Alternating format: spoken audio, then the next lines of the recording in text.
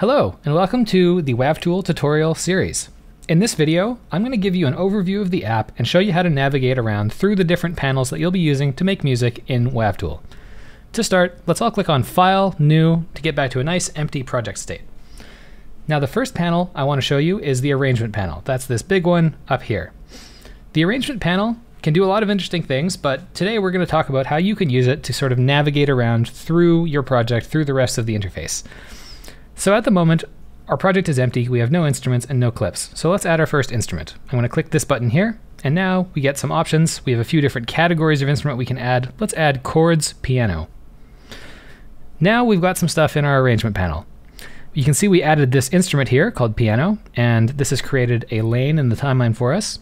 And that lane contains this clip. And you've probably noticed that as I click back and forth between these things, the content down at the bottom of the screen is changing.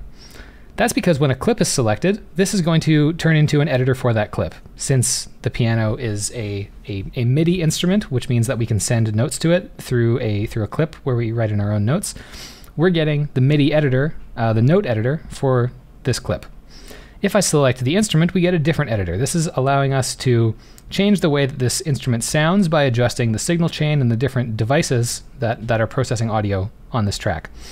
You'll notice that I can resize this bottom section just by clicking and dragging on the division here. I can also resize other panels in this way. Inside of the chain editor, we can select one of these devices in the signal chain, and we'll get more controls for that device over here in the device editor. Now, a couple more panels I want to show you. To the right of the arrangement panel is the sample library. We just have to click on this little tab here to expand it out, and now we get access to WavTool's included sample library.